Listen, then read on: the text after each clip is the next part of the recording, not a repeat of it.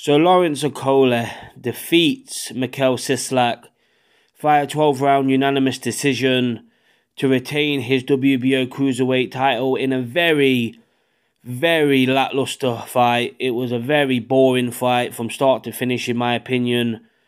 Lawrence Okolie does what Lawrence Okolie does, you know. He lands a big shot here and there, but then there's so much grappling and smothering of his own work and so many clinchers. It's just, you know, not interesting to watch at all. Lawrence Okolie headlining these shows, you know, you can't be fighting like this, you know what I mean? You can't be fighting the way he fights. Like, he gets on the inside and the guy just does not know what to do still.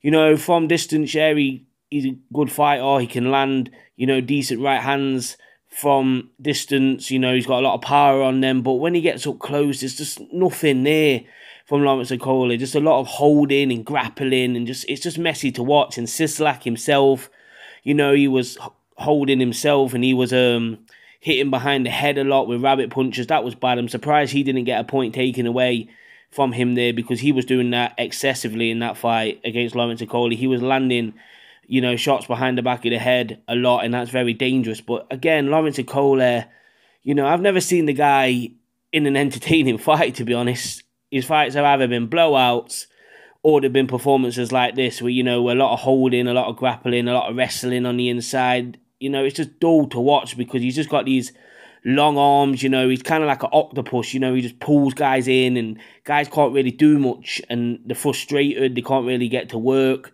because he's holding them, and he's so physically strong for the weight as well. Lawrence Okolie, he's what, 6'5". The guy could be a heavyweight tomorrow and fit like a glove in the division, you know what I mean? He's that big of a guy.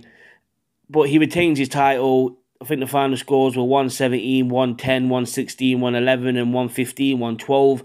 I personally scored it 117, 110. I felt that Lawrence Okolie won the fight comfortably. I didn't feel like Cieslak really landed anything really significant in the whole fight. He landed some decent shots here and there, but Lawrence Okolie did drop him. I think it was in the fifth round, the fifth to the sixth round, he dropped him with a shot, you know, just behind the ER, and it kind of took the equilibrium away from Cieslak. But, you know, Lawrence Okolie didn't really follow up with that in the next round, and the fight was just very pedestrian. It just went to 12 rounds. Like, it got to the 10th round, and I was thinking, is this fight going to ever end? You know what I mean? It was one of them fights, you're just waiting for it to be finished.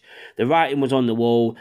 I didn't think Cieslak was going to pull a punch from the gods, you know what I mean, and land something devastating on Lawrence Okolie, because it's hard to do that when you're in there with a guy who's just grabbing and grappling, and he's so long and gangly and ungainly. It's hard to really pin down Lawrence Okolie and land, you know, the shots to put him away, you know what I mean? If Lawrence Okolie's going to get beat, it's going to be by one big shot, in my opinion, because he's one of these guys, a bit like Deontay Wilder, you know, when he gets hurt or hit, he just holds, you know what I mean, and just, he's so gangly and long. He's just there holding on to the opponent, and the opponent can't work. But yeah, Lawrence Okolie, you know, gets the victory. It is what it is at the end of the day.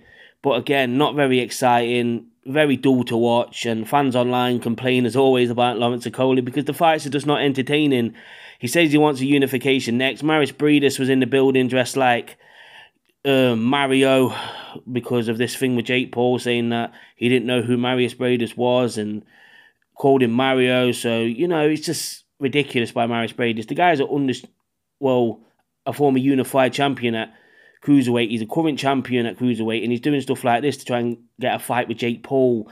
You know what I mean? The guy should be looking to fight Lawrence Okolie next. That's the fight that should be made. Lawrence Okolie versus Marius Breedis. Marius Breedis is #1 in a lot of people's eyes, even though people think he's a bit of an idiot and he's a bit of a joker. The guy has the best resume in the division, 3-time Cruiserweight champion, WBSS winner.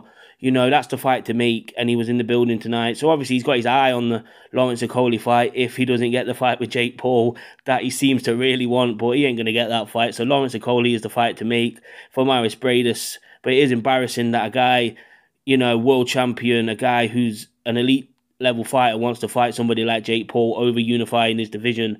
But yeah, it is what it is by Lawrence Okolie. Hopefully we get to see him in a big fight next. Hopefully somebody, you know, tests him and, you know, actually goes in there and tries to put him away and tries to actually fight him and manages to get past the reach and all the holding and the clinching. But yeah, Lawrence Okolie wins the fight quite comfortably. So yeah, comment below in the comment section, what do you guys think of this fight?